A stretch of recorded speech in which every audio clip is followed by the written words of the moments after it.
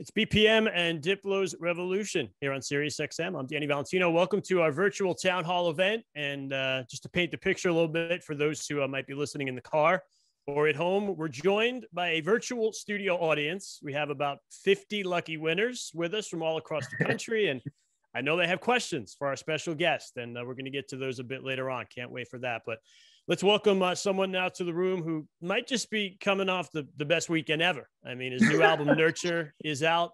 He just hosted his own virtual festival, which is incredible, on Saturday, Secret Sky #2. Let's welcome Porter Robinson. Hey. Thank you. Thank you. Thanks so much for having me. Yeah, best weekend ever was like, it was. That's right. There's nothing more to it than that. It was the best weekend ever. you I can hear the applause from everybody. We can't see them, but I hear everybody clapping. They're very excited. Dang, I can't hear y'all. I'm only hearing the one audio feedback. So, but thank you. Have you done something like this before, virtual town hall, or is this your first time? This is round one for me. The only sort of analog to this that I can think of would be like going into VR, maybe as myself a couple times, and like talking to a bunch of people at the same time. But this is nice. This is structured, so I think this will be a cool experience. It's really cool. I want to see. It's been so long, I think, since I've really actually seen my audience in any real way. Like it's even doing something like Secret Sky, like this past weekend, you're just like, I was playing to like nobody, so it's like it's something I really miss.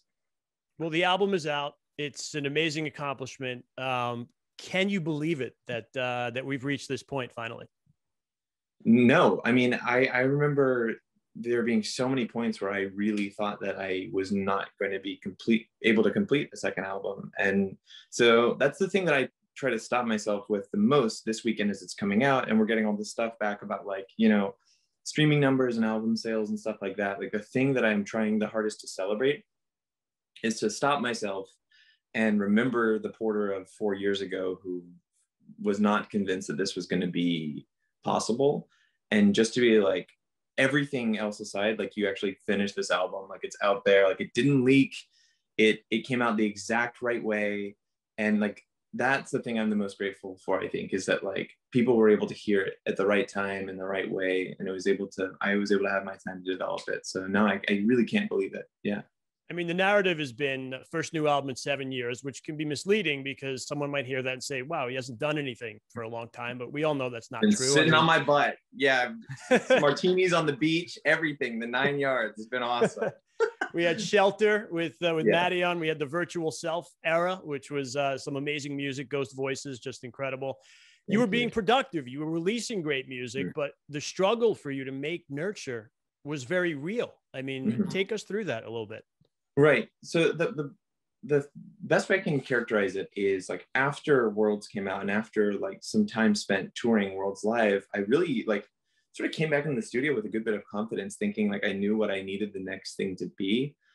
And, I've told this story so many times now, so pardon me if I'm falling back on some cliches here, but, I just struggled, and like, I was coming up with nothing basically. And then the biggest issue there was that, like, the way that I reacted to that, because I think every artist has these ups and downs. I just happened to hit one of those valleys, but I completely panicked. And so I started coming to the studio every day with this desire to like prove that I could still do it, which is really antithetical, I think, to creativity and to making music. That's like a very ego-driven thing.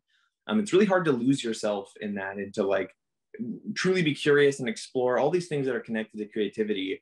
I was just like, it was like this white knuckle on the mouse, like just being like, oh my God, if I don't make something today, like, I'm truly screwed. That was how I felt for years and years. And although I did Shelter in 2016, like, if you could have heard the music that Madion was sending me that year, he was sending me like, it felt like 10 amazing tracks a day. It was very early days of him putting together Good Faith. And I was just like, I have nothing. And but the music he was sending me to was also really inspirational, because he was like singing on his own music, and it took this turn towards pop, and I was like, this is so cool. And he's putting all these effects on his voice, and it definitely, like, some seeds were starting to grow there. But yeah, I basically spun my wheels until like 2017, when I gave up on the idea and was like, I'm just going to do like a side project and try to explore a different influence, because like making music under Porter Robinson is becoming too much pressure for me.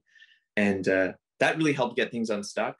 And then like 2018, 2019, 2020, those were the big years of like being super productive with my music. And those were amazing, amazing times, because it was like, I had more ideas than I knew what to do with. So like, I'm so grateful that it's even done. The album comes out. I mean, what's your Friday like? I mean, are you like poring over social media, looking for reaction? Are you like obsessing over the reviews, or do you try and avoid all that and maybe, just go get a massage or something?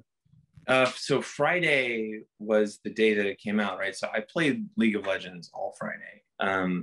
I that was mostly what I did. I hit up some friends. I was like, you guys, I feel like I've been so glued to Twitter. Like I really, really need to not look at this for a second, because it was just so overwhelming.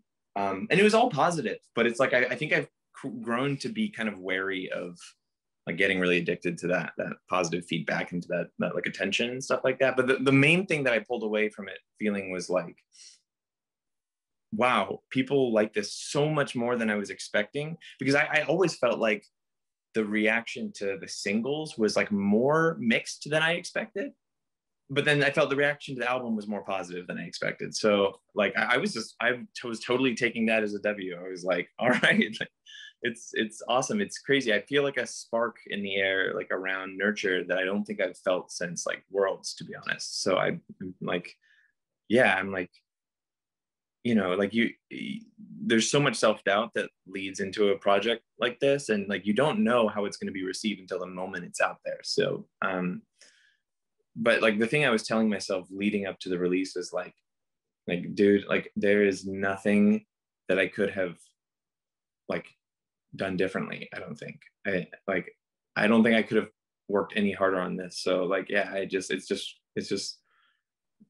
just gratitude, honestly. And because there was such a period of time where I was like, I don't know if this album is going to exist, and then it did, and so everything else is bonus, is icing on the cake for sure.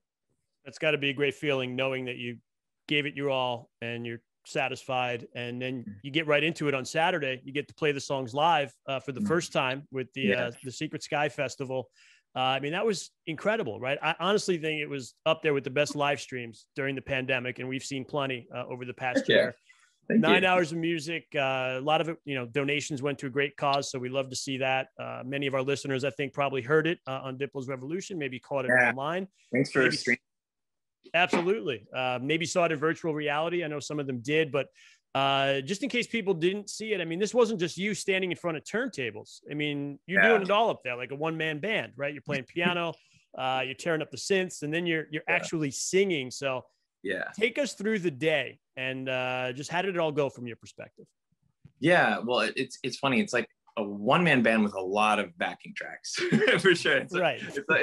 I'm certainly not like standing up there with like an accordion and a pedal. That is a dope future live show idea, though. That could be my 2023 show, a true one-man.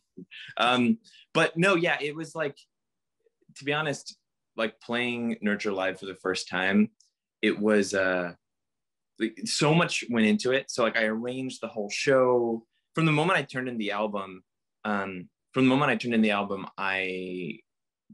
I started working on the live show. So I started putting together new arrangements. And at first I felt like, I don't think I want to change the songs too much. Like I thought my vision of what a Nurture live show would be kind of like maybe like the highlights of my own music, like my own favorite songs, pretty much unchanged. But then I was like, maybe it'd be cool to like, if I start a song with a different intro, and then people will wonder for a second, oh, what is this? And then they get hit with a vocal, and then they realize what song it is. Like that's how Get Your Wish came together. But once I started playing with it, I couldn't stop. And I would like keep making more and more changes and like remixing it more and more. And so then like, it was weeks and weeks and weeks as well of poring over the visuals. Like the workflow of putting together the visuals is like me and a team of people. And we all have like Premiere open, and we're editing visuals to a timeline, And that took weeks as well. And that was something that I did like 14 hours a day for several weeks, was like obsessing over this. And all the content is made by other people, but like the ideas and the arrangement, that's where I'm collaborating. Like, oh no, like on the third beat here, the screen needs to turn off, and then there needs to be like a white. So it's like, there was all of that. And then, trying to get to a place where I felt like I could really sing the material live, and preparing all the like vocal chains to do the weird voice effect that I do. And when I got up there, I was like blissing out. I was like, it's like, it's all coming together. Like I'm standing on this LED stage with these visuals, and I've fantasized about playing these songs for so long. I visualized what it would be like to run around on a stage with a mic in my hand. And like, it was like, I was like, oh boy, like it was definitely that powerful sense of meaning where I was like, it was a real like dream come true. And I'm very, very excited to do it in real time live, people. Something tells me there's going to be a Nurture live tour maybe in the future. It sounds, I mean, if it takes me 7 years to make an album, I would be crazy not to take it on tour. I would love, I'm definitely planning on taking Nurture on tour. We'll see like, when that can actually happen. But yeah, like I want to expand the show to even more than what it already is now though too. Like there's so many songs I wanted to play that I just didn't have the time to put together a new version and all the visuals for. So I was able to, like, it was like an hour and 5 minute long live show. But I definitely want it to be longer than that. So I that's kind of what I'm doing today. Once we get off this call, I'm going to go back to making more live versions and stuff like that. Just so you know, the chat's burning up. Everybody's got their city where you need to go on the tour. So we can get to the audience in just a bit. But I want to take a step back if we can. I mean, we've all had our lives turned upside down over the past year. I mean, the pandemic, everything we took for granted, gone, right? Being able to see family freely, going to see live shows just taken away. And as we finally, I think, come out of this, hopefully, anything that you in particular have taken away from this past year, and what might your feelings be about, getting back to this sense of normalcy in both your personal and professional life?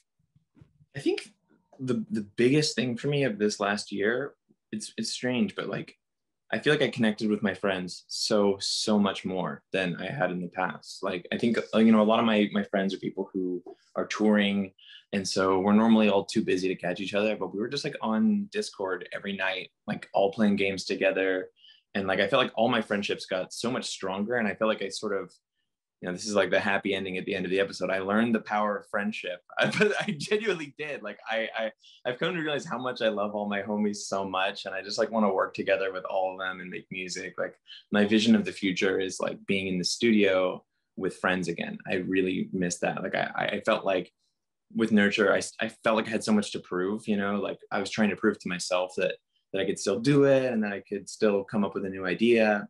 And now I don't feel that anymore. I'm like, I just want to have fun. I just want to like enjoy my time making music with my homies. So like that's really, I really feel like my friendships were bolstered during the last year. And the other thing is that like my own sense of gratitude around everything is X3. Like both in terms of the things that I missed this year, like seeing live music and touring and seeing the world and gathering with friends, all these other things, like going to restaurants, like, me and my girlfriend Rika were both fully vaccinated, and we went to an outdoor restaurant the other day and we were like, wait, why is this so good? And we realized it's because we had been eating food delivery for the last year. And like, wait, hot food smacks. Like we were like, I forgot how good like hot restaurant food actually is.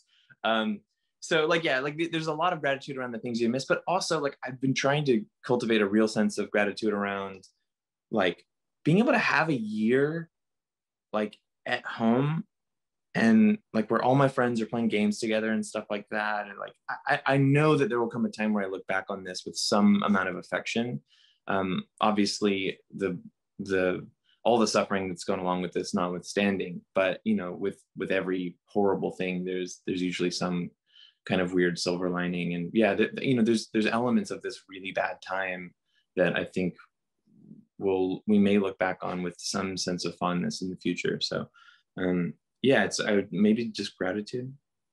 Yeah, the opportunity, like you say, in hot food smacks to go out and eat in a restaurant. It's an amazing thing. How many It's people are looking forward to going to that first festival again and what yeah. that's going to feel like? I mean, Mm-hmm. we went to how many of those over the past 5, 10 years? And we Mm-hmm. knew at the time that it was special, but after going through this now and having it taken away from us for, 13, 14 months, I mean, I think there's going to be a lot of tears at that first festival back. And maybe even for you when you take the stage in front of a live audience again, huh?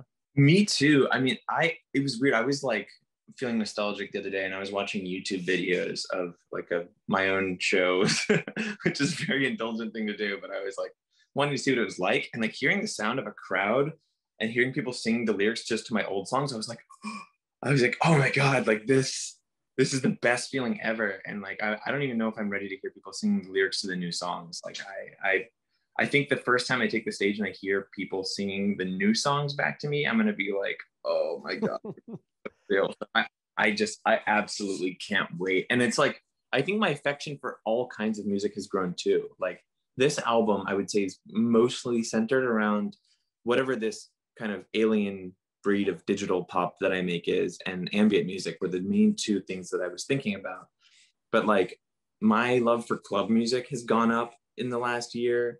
Like my love for like all music has gone up in various ways. I'm like, oh my god, like I want to make ballads, but I also want to make like club music. And like I don't know, I get this feeling when I'm really inspired that like I want to do everything. And it's hard for me to get away from that when I'm feeling good, for sure. So yeah, it's like just love across the board. This seems like a good time to ask. I'm going to ask you one more question, and then we have I'm starting to let some of the audience members in, and we'll get to those in a second. Mm-hmm. You're talking about maybe making dance music again. So now that Nurture is out, obviously that's going to be the focus for a while. Maybe a Nurture live tour like we talked about. I think you're going to curate a festival again in the fall. But what's next? I mean, what direction might you take things next musically? I have no idea, man. I often think about like, dude, I wish that God could come down from the heavens and show me like the thing I'm going to do 5 years from now, like as though that's going to be his message. This is a very trivial thing for God, but this is probably not at the top of the checklist, showing me my future music.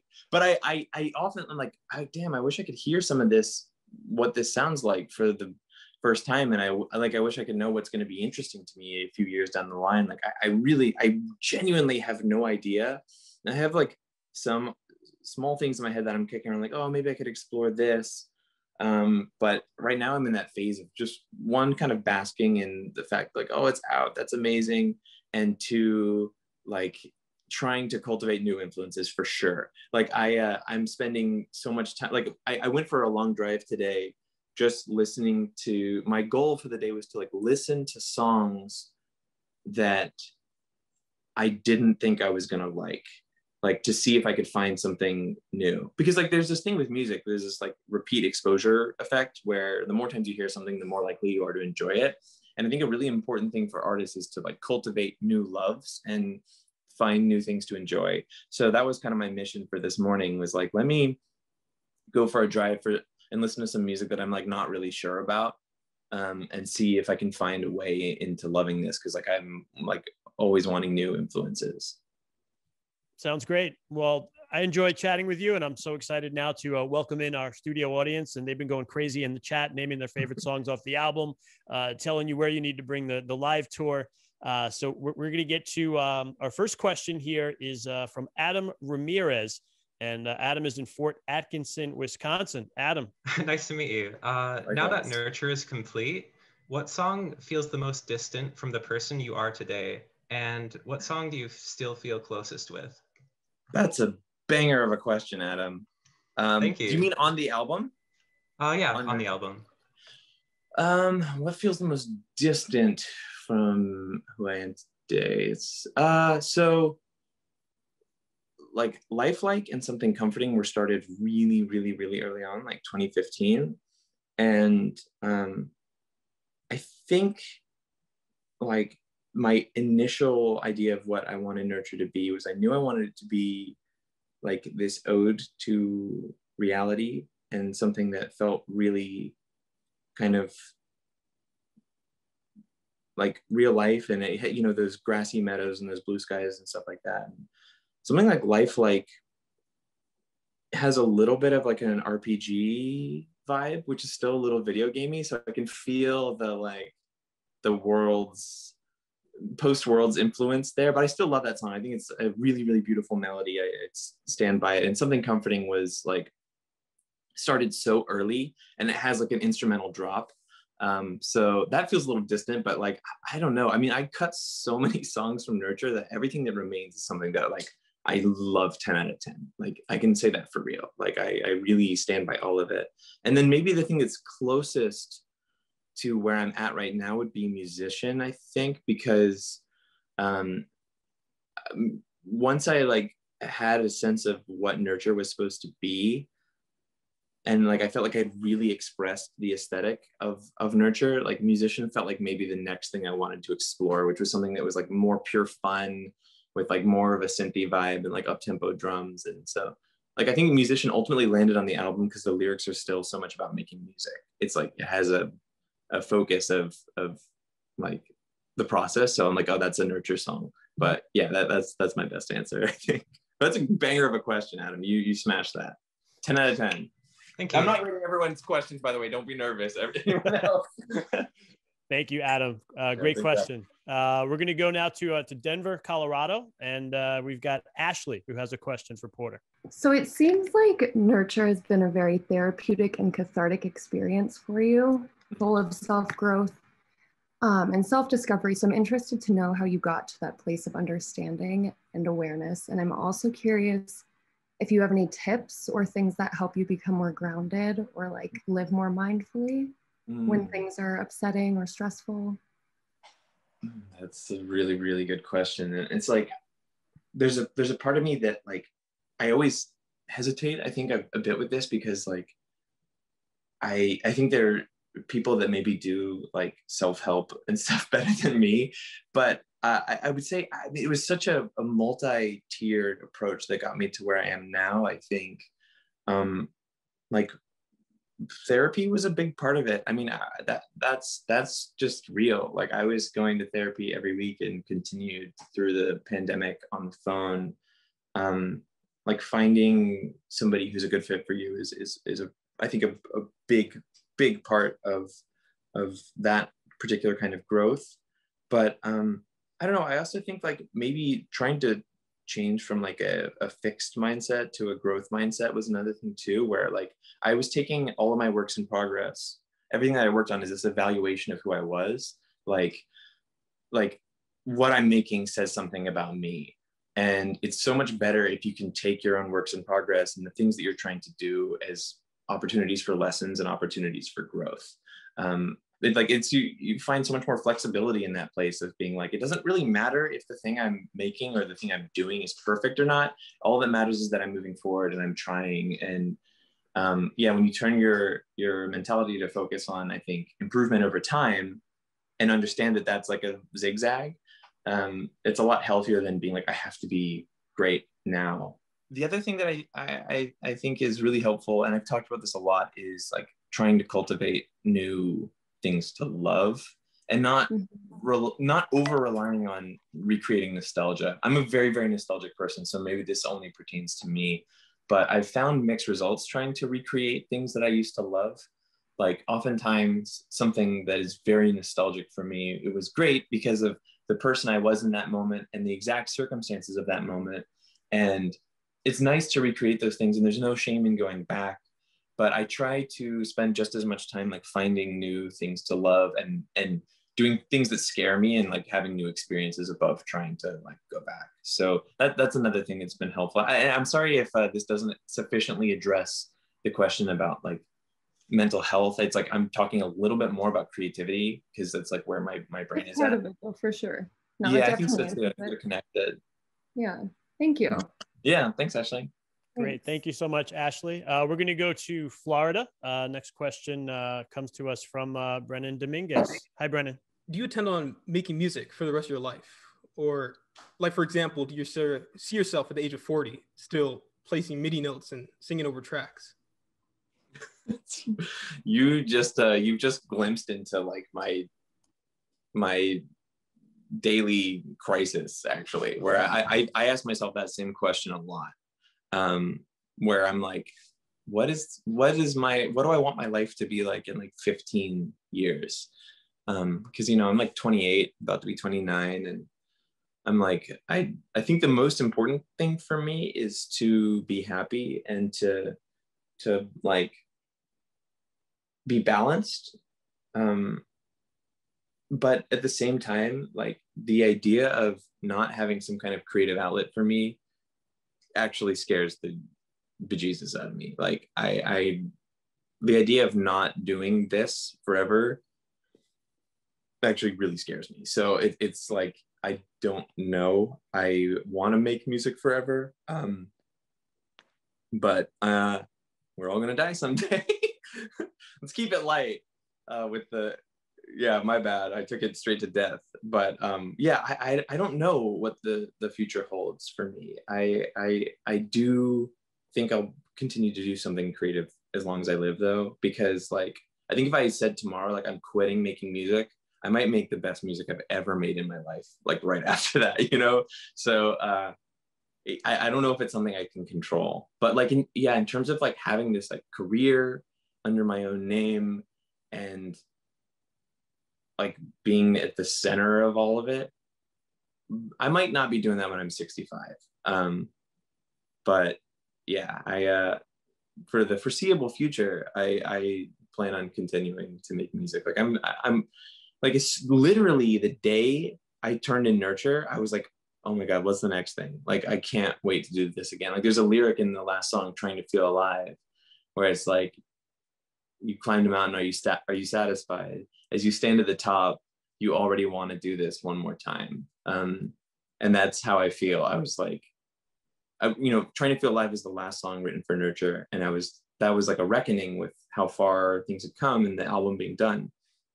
And yeah, I couldn't shake that feeling of like already wanting to go on the roller coaster again. And yeah, same thing with like, as soon as Secret Sky aired, I was like, oh my God, I can't wait to interpret the other songs on the album for the live version. So like, I don't know, I just can't stop. Well, thank you, Brennan, and appreciate the tie. Definitely dressed for the occasion. Definitely the drip was actually crazy. I meant to say. Thank you, Porter. We're going to go to Philadelphia now. Next question comes to us from Drew Moore. Hi, Drew. I've seen you live a bunch of times, and it's obvious how much you care about your live shows. Mm-hmm. So I was wondering if you could talk a little bit about why you feel like the live shows are so important and why you go to the lengths that you do to create such an experience. Thank you. Thanks for that question. Like, I think for me, what I'm trying to do when I make music is I'm always trying to write a love letter to something that I really enjoy. So like, if I'm like riding around in the car and I'm listening to like really, really beautiful, like J-pop or something, for example, and it's like making me get teary, I'm like, oh, this is like, I want to live some aspect of that. Or like, like I was watching James Ivy's set at Secret Sky the other day, and I was like, oh my God, like this is such a cool world. Like I want to immerse myself in this too. And then same thing watching like Imanu and Bunshin. I'm like, oh, this makes me want to make like crazy experimental club music again. And so like, I think what I'm trying to do with music most of the time is to find something that I love and immerse myself in it as fully as possible. And like, I find the only way for me to get closer to the things that I really love is to like resynthesize them through my own taste and through the other things that I like, and like find a way of repackaging those things. And then like the live performance is like the most immersive part of it for me. So like, if you think about like virtual self stage production, I don't know if you know what that looks like, but it's like I'm standing in this sea of lights. And same with like the Nurture stage, it's like I'm standing on these LED panels, and it's like, because I'm trying to like take a bath in the music. Like I'm trying to, whatever this thing is that I want to express this love for, the live show is the place where like it really, really becomes real for me. So like, that's why I obsess so much over the visuals and like making sure it all matches and making sure it's timed out properly and that like the sounds are properly represented, because like to not do that for me is like a missed opportunity of like bringing the music into reality. So I like literally my favorite part of the entire process by far is rehearsals, lighting, and visual programming. Like we get like a couple weeks in a big rehearsal space with the whole production, and I just like am running from station to station, like, oh, this light needs to come on here, like, oh, and you know, I'm not running the entire show. Like my VJs and my LD Ben Coker, you know, Ghost said they're geniuses, and I could never do everything that they do. But like that's the most fun for me, because like I get to just like watch the music come to life. So yeah, that's why it's so important to me. It's because it's like it's the moment where I get to seal the deal, I feel like. Yeah, I can tell you it doesn't go unappreciated. It's like I try to tell all my friends to go to your shows, because I'm like, if you've seen a regular DJ set like what Porter does, it's like it's to the next level. So thank you so much for answering my question. Thank you. Yeah, and thanks for telling your friends to come see my shows, and thanks for coming to see my shows. I mean, it means so much. Can't wait to Thank you, Drew. Thanks so much, Drew, for the question. And you just announced, Porter, I think that you're bringing your festival back in real life in September. Is that right? That's right. Yeah, we're doing Second Sky, which is way too similarly named to Secret Sky. I got confused about 15 times when talking about it and promoting it. Dude, it's not just you. Like I do it, like my manager does it. It's such a problem. I gotta rename one of them, I think. Dude, it's such a problem. Second Sky is the real life one. Secret Sky is the digital one. Second Sky. And it was all for this like stupid pun. It was not worth. Yeah, Second Sky is happening in the fall. It's coming back to the Bay Area. I love the lineup so much. My lips are sealed, but it's like being rolled out over the next week. And yeah, I cannot wait. It's going to be incredible. A couple more questions that we're going to get to. We have Cheyenne, Wyoming in the house. Let's say hi to Jacob. What's your question for Porter? You recently said that you were super stoked to figure out how to figure out a way how to pitch your vocals for the live show. And you've never necessarily written music for the live aspect, but I wanted to know sort of what kind of struggles you've had to sort of work around in like reverse engineering music in order to a live experience. That's a great question, Jacob. And first of all, thank you so much. Something that was so helpful for me over the course of these last 7 years, not knowing if I was gonna be able to do this album, was the fact that I felt like my audience like completely had my back and never was putting excessive pressure on me, and knew that I feel like the best thing about my relationship to y'all is that I get the sense that the people who really follow me closely trust that everything that I'm going to do is going to be fully sincere, and that like I'm not going to put something out just for purely commercial reasons, and I'm not going to rush something out because I think I need to put music out. Like that trust means the world to me, and you know I won't defy it, and it's like it really enables me to do what I do. So thank you for waiting, and thanks so much for your question.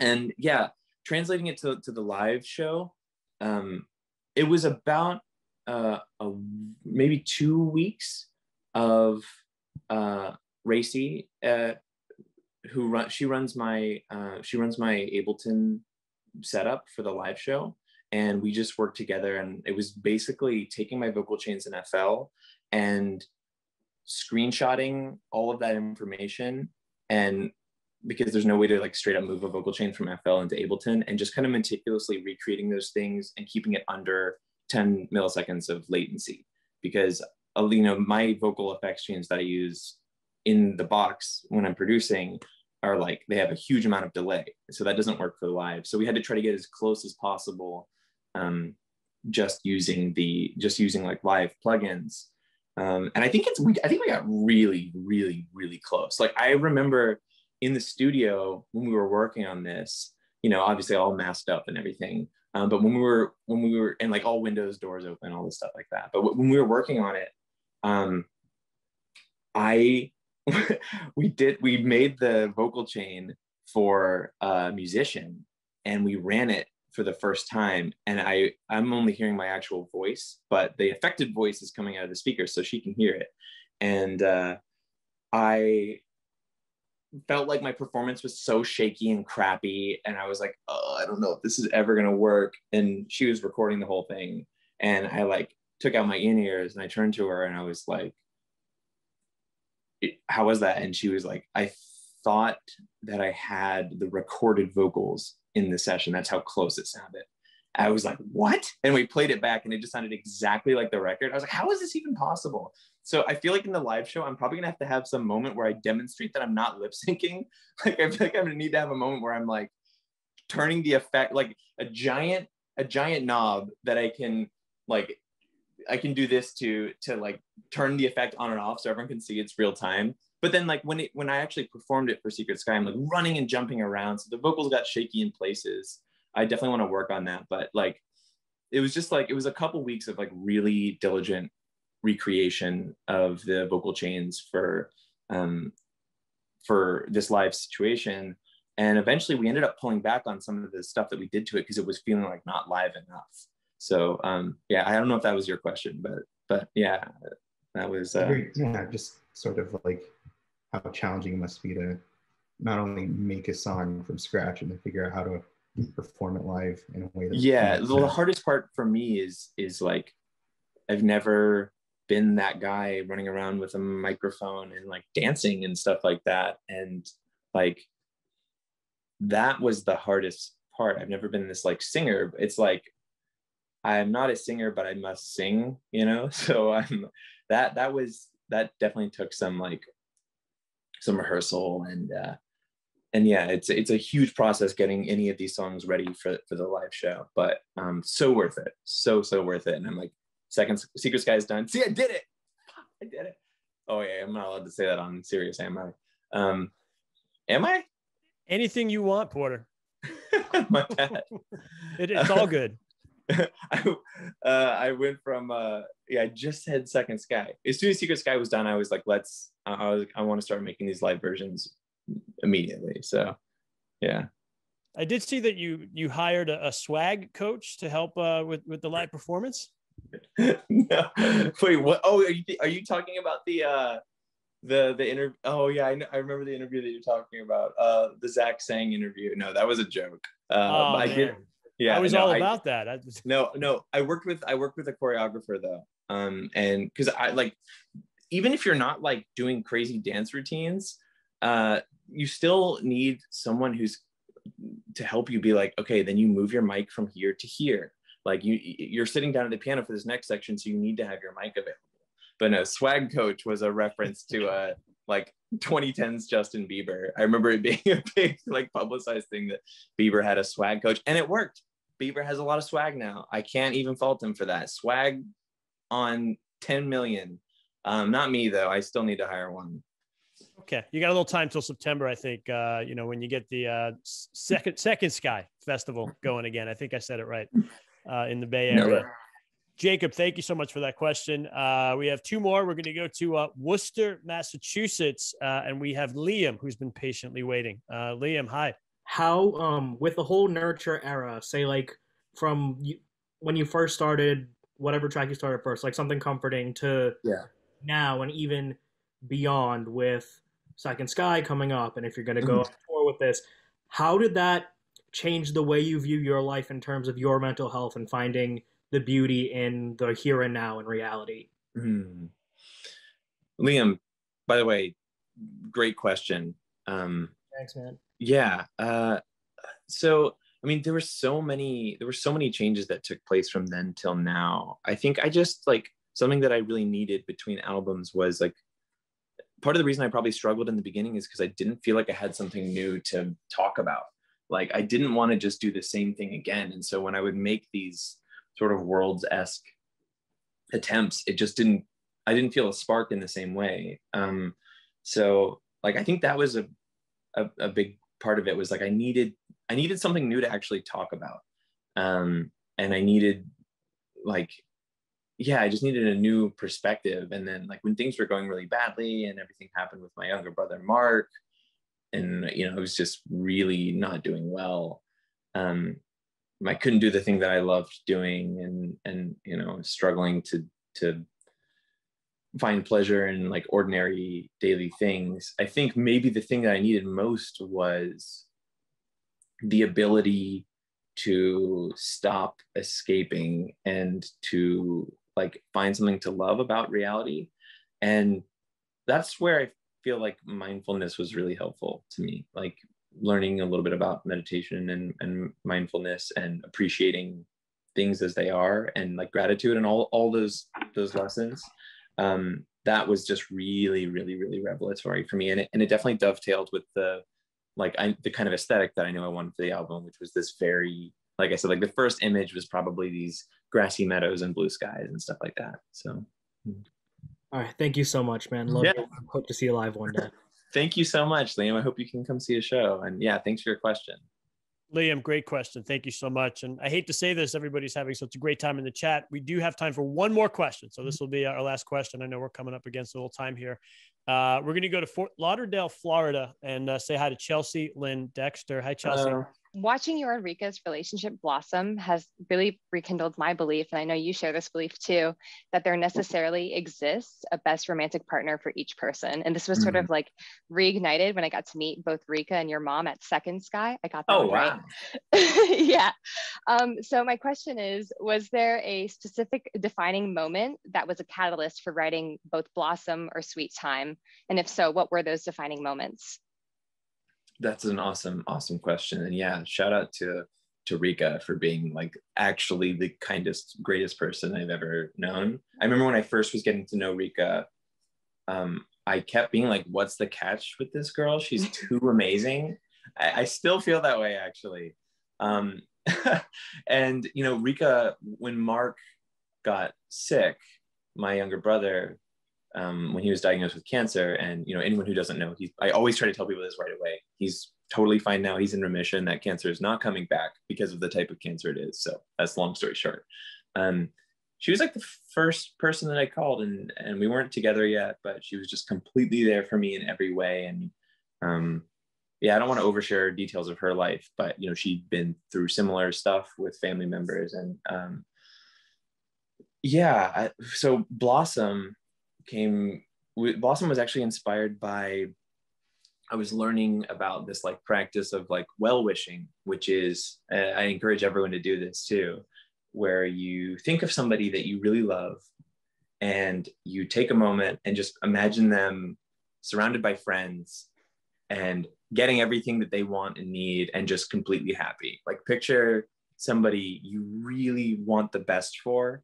Doesn't need to be a romantic thing. It doesn't even need to be a family member. Someone who you just think is awesome. Imagine them stoked, and how good that feels. Like it's this incredible way of kind of like meditating on joy and stuff like that. And so I was doing that for Rika, and that was like the start of Blossom. That was where the first line came from. But because of my nature and because of, I think, the places my mind goes, Blossom became this song about like wanting to live forever with her, and about the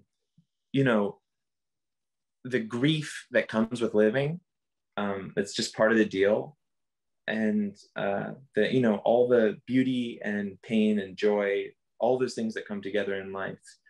So yeah, Blossom was written in a single night, and I remember it was night. Well, it wasn't night when I started, but the sun set, and I remember it was like 1 or 2 a.m. and I like put the song on my phone, and I was like, Rika, you got to hear this. Like you're in for something. She really doesn't like crying in front of other people, but I got her that time. So yeah, it's and I sing that song to her all the time. I play it on the piano at home, like it's my favorite song to sing and play. And it's just so rare for me to write a song so quickly. That never ever happened. Something Comforting took 5 years, but like I think because I was writing this triplety ballad, which I'd never done before, and writing a love song, which I had never done before, it just came together so quickly because it was this totally untapped well of feelings for me. So yeah, I cried my eyes out when I was writing that song. I was very moved by it. It just like felt like this thing I discovered. So Yeah, great question. Thank you for asking. I love Blossom. I cry my eyes out listening to it every time. So you did it. Thank you. Yeah, I remember some of the first people I showed the album to was my three brothers, Nick, Mark, and Robert. And we were all in the car. This was like before the pandemic. We all went for a road trip together, and I was playing them the whole album. And I remember just like when that song came up, being like, oh no, like I'm gonna see all my brothers crying, and everyone cried. And it's like awkward. We like me and my brothers, we're all super close. We definitely don't cry in front of each other. And they were like, I remember the song after it was over, they were all just like silent for a really long time.